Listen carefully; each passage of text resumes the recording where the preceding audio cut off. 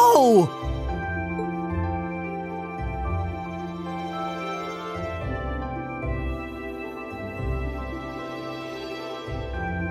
Simply spectacular. Just how many different types of food are there here? This looks more than edible. I believe this is what they call an imperial breakfast? That's right, Emma. It's a traditional Erebonian style of breakfast. I must apologize. It's taken me some time to familiarize myself with this kitchen, so my cooking has been a bit lackluster. Come now, Sharon. Your skill is something to be praised. This is far more colorful and varied than the breakfast served in my own home. I would compare this spread favorably with the breakfast served in the Duke's household. I'm honored that you think so. I've also brewed both tea and coffee if anyone would like some.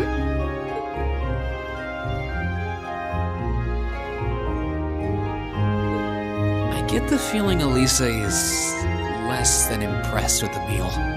It sounds like they had a big argument yesterday. Not a chance! I thought I'd finally gotten away from her. I'm not going to let her have her way this time. My lady, please. I truly don't believe the chairman sent me to keep an eye on you like that.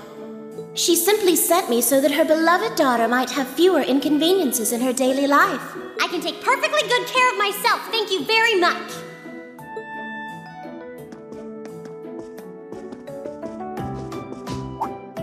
Oh, fine. I'll take this up with her myself then. Is she in the office at corporate today, or is she out on inspection or something? I believe she'll be dining with the Ministry of Railways president in the capital today. After that, she'll be continuing her inspection tour, so she won't be back in Ruhr for another 5 days. Does she ever slow down? I'm surprised she doesn't burn through a pair of shoes a week. Anyway, I'm not going to take this lying down. She's stuck her nose into things one too many times. I can't believe that R actually stood for Elisa Reinford.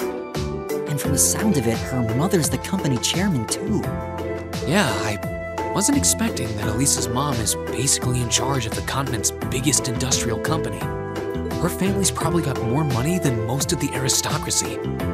I can see why she'd want to keep her family under wraps, what with all the nobles here. Anyway, I object to everything about this. Considering how busy Mother is, I'm sure she needs your assistance far more than I do. I knew it. You're really concerned about her, aren't you? The way you two care so much for each other deep down is one of the reasons I'm so proud to serve you. That's preposterous. Oh, my lady, I almost forgot to mention that I made plenty of your favorite apricot jam. Would you like me to spread some on your toast? Ooh, really? I mean, stop treating me like a child. Though yes, I would like some jam. It's almost heartwarming to watch. Looks like Sharon's got her number.